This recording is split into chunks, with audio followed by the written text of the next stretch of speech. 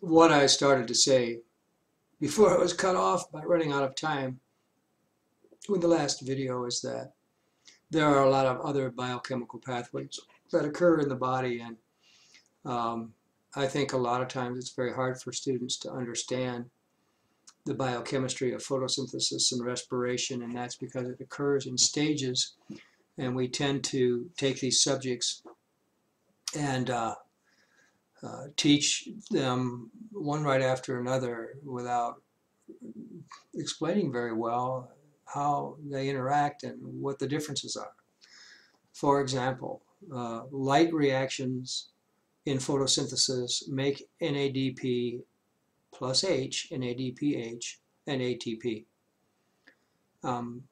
There's only one type of light reaction. That's what they do. And they use oxygen. They use carbon dioxide and give off oxygen. But the dark reactions, after this is made, take the carbon atoms and put them in chains to make the actual sugars. This is called the Calvin cycle. So it's a second step. Does not require the photons from the sun to do it. And then what if we get real hot out? Well, some plants are adapted to deserts and very hot climates, and they have the ability to use oxygen instead of CO2 to build sugars, and they can do this when the oxygen builds up real high because the stoma closed to conserve water. And so they tend to be desert type plants. So that's a separate thing. But that's not respiration. That's photorespiration. Oxygen is used. That's why it's called photorespiration instead of CO2.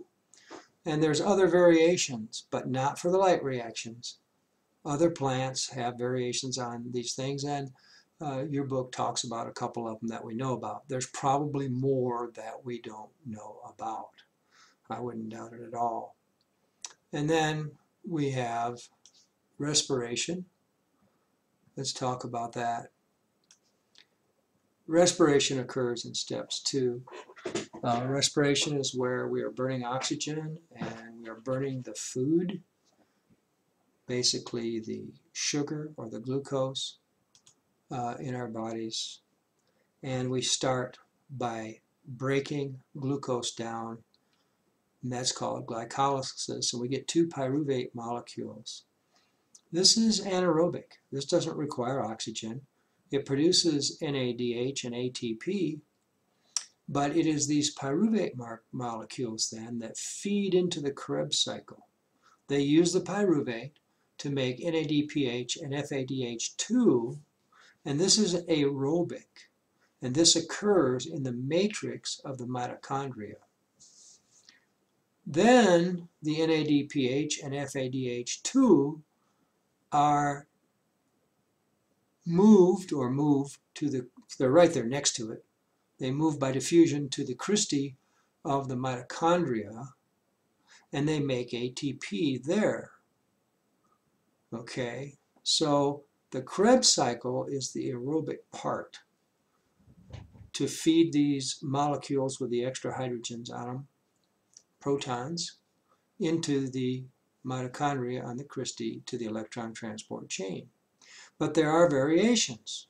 If there's no oxygen available, then in our bodies we produce lactic acid, and for a short amount of time we can produce energy without oxygen, but the lactic acid that's produced as a byproduct will damage us, our muscles, if it stays with us too long.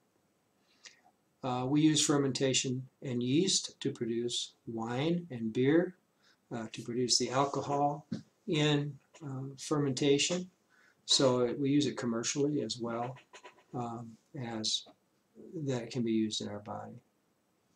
And then on page 124 in your text, and I have a PowerPoint slide to match it, glucose is not the only source of energy from food. Now this isn't really a part of this class to get into it intensively, so we won't. But I wanted to mention it because I want everybody to understand that there's all these other tissues in your body. And you know, part of the confusion here is you know that you eat meat, proteins, fats, and all these other things. And we keep talking about sugars or glucose being used in this Krebs cycle and so forth to make the energy, the ATP, and go through electron transport chain. Well, fats can be broken down into acetyl-CoA, coenzyme A that fits into the program. Amino acids from proteins can be broken down into pyruvate molecules.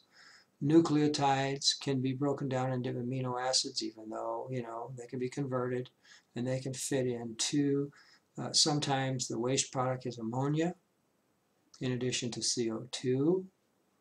And how do you know that? Wait a minute, where does this come from? Ammonia? Where do you see ammonia?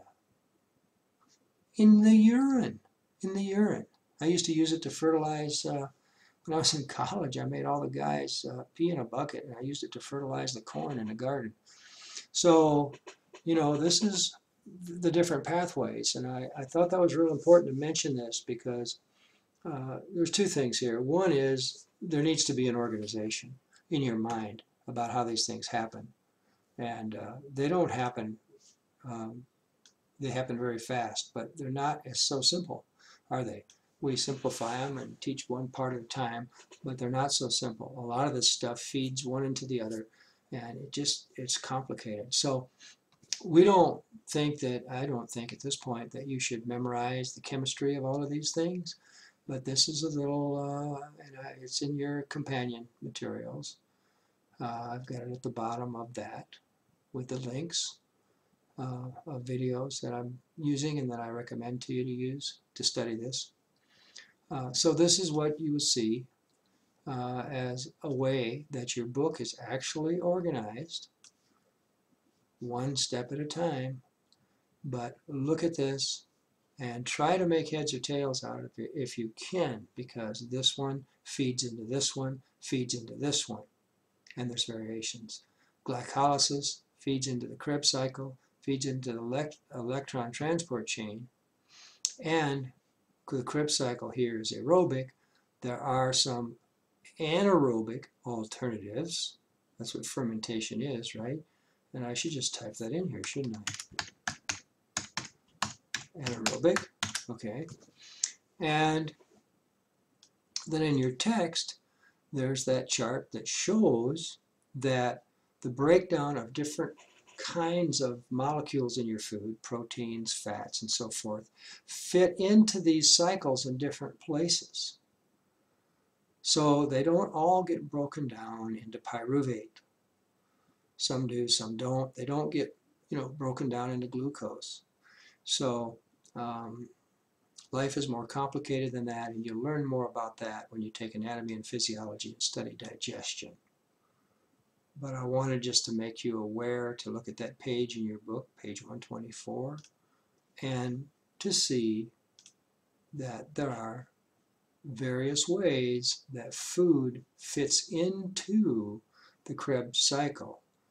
And there are different waste products that can result from the breakdown of different kinds of food. So proteins and nucleic acids are, one of their characteristics is that they have nitrogen groups. They produce ammonia that goes out in the urine, and the rest, and proteins and nucleic acids, will also produce CO2. So we give off CO2, plants give off oxygen, and the two processes are not exactly mirror images of each other, but it is the gross reversal of making the food and then using the food, making the food and then using the food. So if you have problems with this, just email me. We'll try to get you some better materials to understand it. It is probably the most difficult unit in the course, in my opinion, and I understand your frustration if you're having a problem with it. But outline it, take it real easy, and I think you'll be okay.